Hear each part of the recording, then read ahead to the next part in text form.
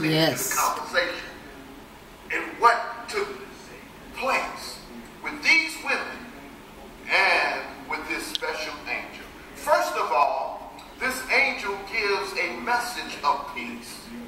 Amen. This angel, this special messenger, this special angel gives a message of peace. Listen.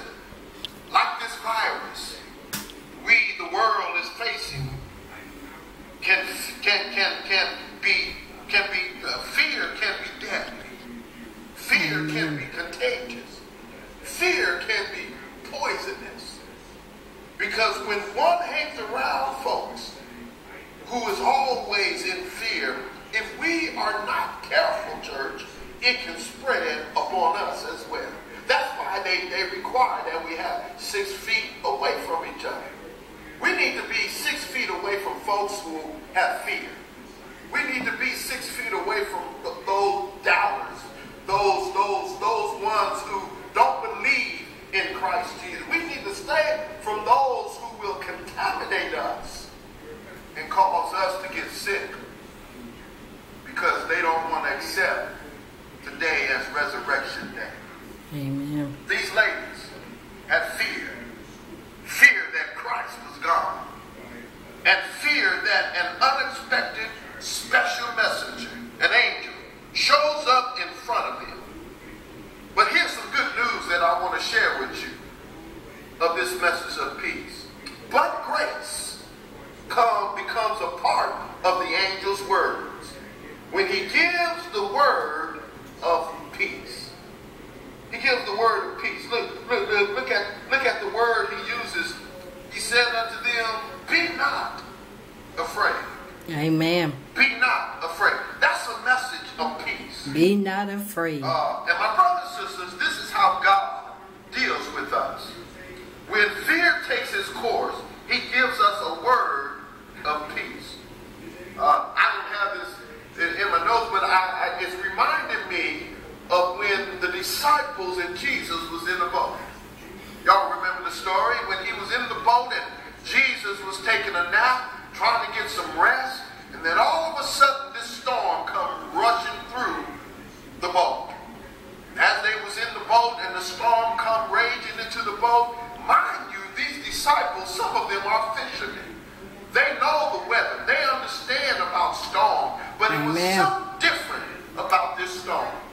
Something that they couldn't control, something that couldn't get to, something that got to them, something that put fear in them. They woke up Jesus. Amen. And the words that they used to Jesus, they said, Master, don't you care that we go perish? Jesus rose. He didn't address them right away. He looked at the wind and he said, peace, be still. Peace, be still. He said, peace, be still. And I want to share with somebody here who's looking right now. Whatever you're going through in life, Jesus has already got your back. Amen. He said, peace, be still. Peace be still to that virus. Peace be still to your hurts and pains. Peace be still to your loneliness. Peace be still to the depression state of mind. Whatever Jesus, when he says peace, the Bible says when he said it, the winds stopped. And later on in that story, in that text, the disciples says that what kind of man is this that even the wind obeys his voice? Let me tell you something. You use Christ's voice to any circumstances, any situation that's going on in your life. When you use his voice, they have to cease. Satan knows that voice. The enemy knows that voice. Amen. He may try to trip you up and draw things to your attention and make you be afraid. But call on Jesus. When you call on him, use his word. Peace. Peace. Be still. It was Timothy. Yes. First chapter, 7th verse, 2 Timothy, that Paul said to Timothy, for God has not given us the spirit of fear. Amen. Let me say that again. It's in there, 2 Timothy 1 and 7.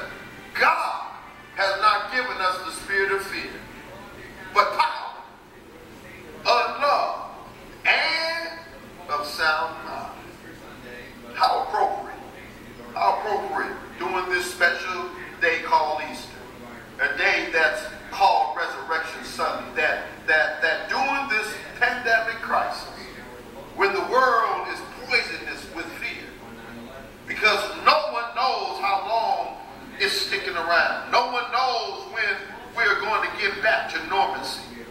How appropriate that Christ's resurrection towards us who are saved, that his resurrection from the dead can still bring us peace, especially during tragic times like these.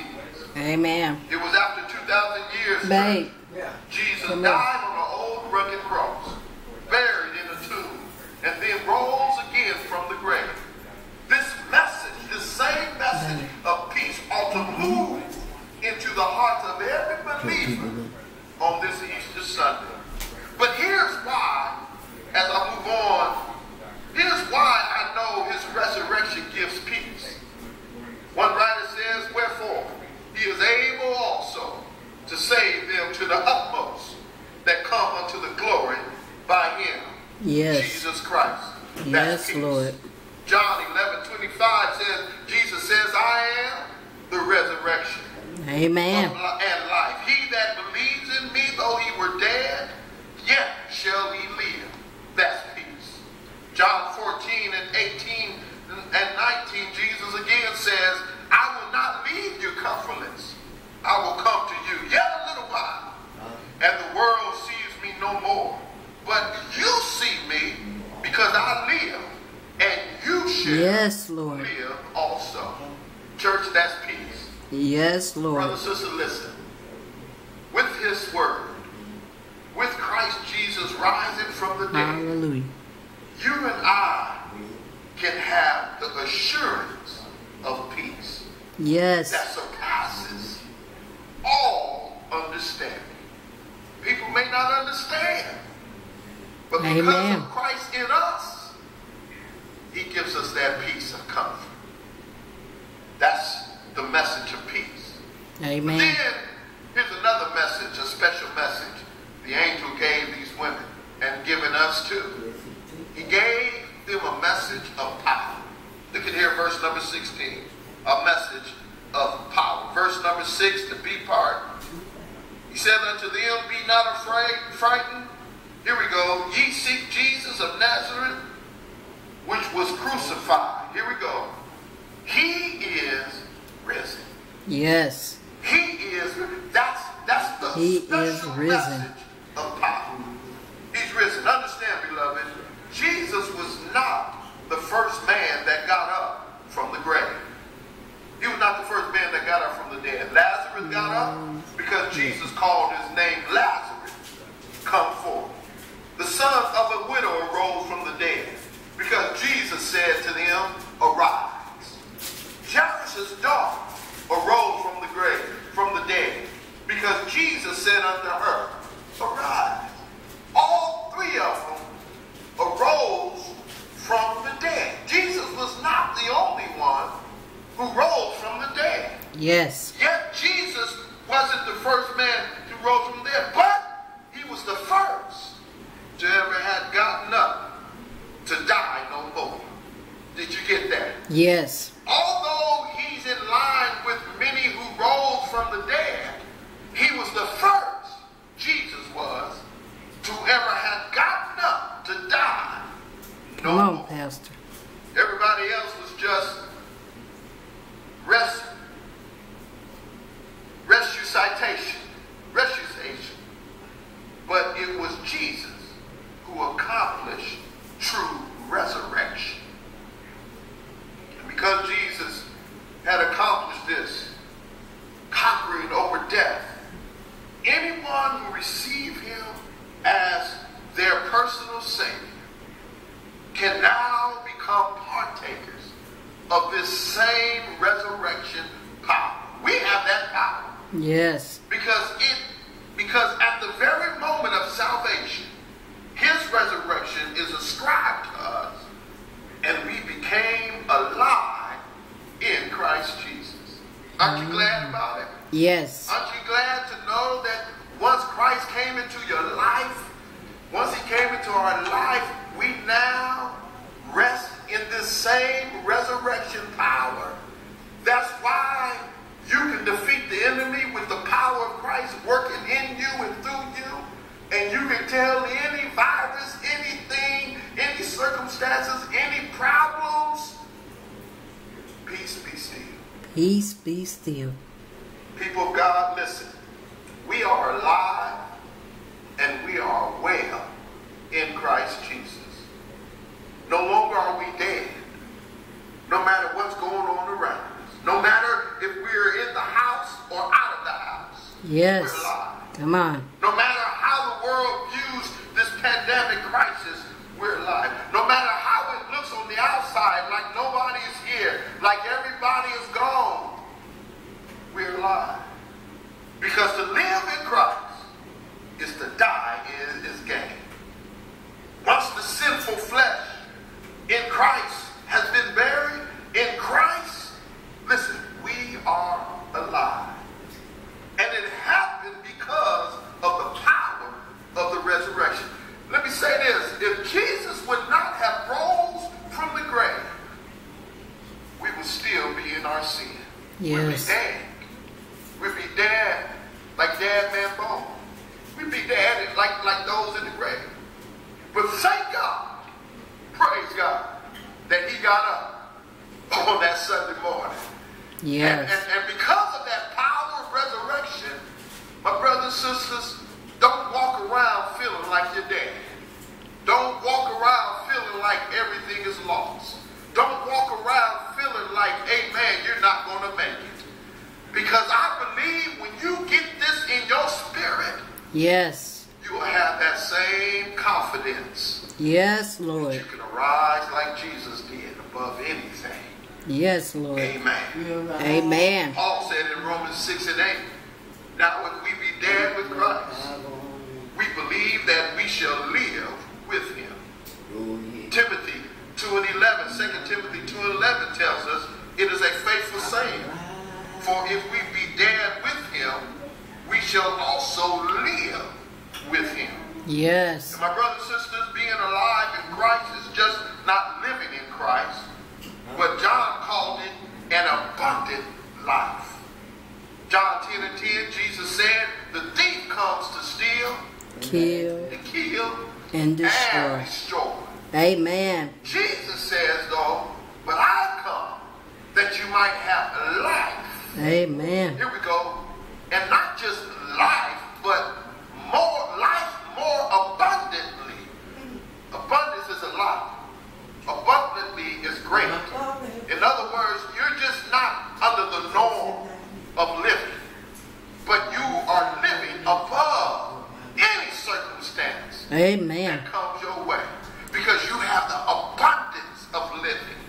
You don't have small living. You don't have medium-sized living. You don't have just a little living. You just don't have living. But Jesus says you have abundance of living. You have a whole lot to live for. You gotta Amen. trust him. And you gotta believe in him. Amen. Listen, if more of God's people will take this time to evaluate, take this time where we are now and evaluate, look around and see what the Lord is doing. Take a step back Amen. and see what the Lord is doing. Don't go into a worrisome or a pity party, but evaluate what's going on around us. Amen. Amen. In this epidemic called the pandemic crisis.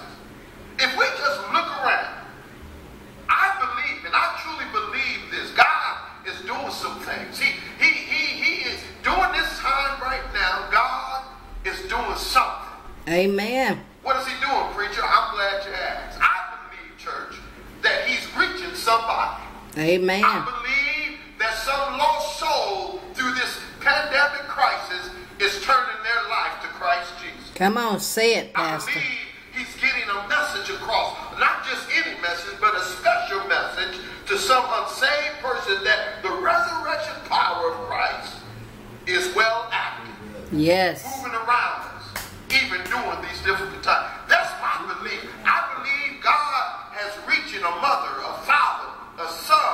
a daughter, a grandmother, a grandfather, Amen. an uncle, and aunt. I believe a Come friend. on, Pastor. I believe he's touching somebody Yes. who's trying to run to the cross Thank you, Father and God. say, what must I do to be saved? Yes. That's how God works. Yes, He yes, sometimes yes. have to draw attention to the unsaved. Yes, Now, we Lord. that are saved, we can help with that by being a witness to the unsaved and reminding them that yes, we see a crisis in our world, Yes. but we don't have to give in to the crisis. No. If you're not saved, turn your life over to Jesus. Yes, Remember Lord. when you had a crisis? Remember in the day when you was unsaved? Yes. And there was an epidemic going on around you, and it led you to Christ Jesus. I don't know what that problem was. I don't know what that crisis was. But whatever it was, it led you to Christ Jesus. Amen. That's what's going on today, church. That's what's going on today.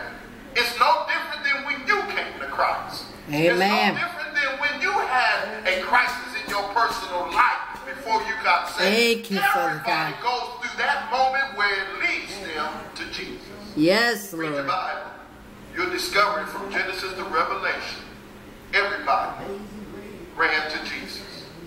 You remember Paul, before he was Saul, he himself ran to Jesus. Yes, Because he Lord. understood that it's hard to kick against the prick. So understand, beloved. Understand, I believe somebody is being saved today. Amen. I believe somebody, amen, is being redeemed back to God. Amen. Every redeemed sinner has a testimony. You Yes. and I ought to take this opportunity to share a testimony of life-changing experience. Share your experience. Somebody has a testimony that if it had not been for the Lord Yes. on their side, Where would they I be? Somebody can testify that, yes, the virus may have struck me, but through the power of Christ's resurrection, I'm healed and alive and well. I Yes. believe somebody's walking out of that hospital bed right now, going home, saying, I'm healed in Yes. the name of Jesus. I believe that person that's at home being quarantined themselves Yes. is telling their family and friend, don't worry about me. I'm healed in the name of Jesus. I'm alive and I'm aware. I'm Yes. aware. This is a special day for me, even though there's a special message that Christ rose. Guess what? Because of this virus, he moved it out of me. He arose it out of me. He got it up out Yes. of me, and I'm alive and well. All because of the life-giving power of the risen Christ. The truth is, church, a dead man doesn't have the power to change anybody. You think about that for a moment. A dead man can't talk. Dead man can't move. Amen. Dead man can't help. A dead man don't have the power to change nobody. But through our living Savior, Christ Jesus, who can work miracles in any wrecked and ruined life, proves that the power is in Christ's resurrection. Amen. I hope you're hearing me today, because Paul says, therefore, now there is no, Paul says, therefore, now that if any man be in Christ, he's a new creation. Old things have passed away. Behold, now all things are now. Amen. New health, new attitude, new way of living, new Yes. hopes, new joy, new dreams, new way of loving, new way of forgiving. Yes, Lord. All things are All now things. new in Christ Jesus. Amen. But not only is it a message of peace, not only is it a message of power, it's a message of potential. Amen.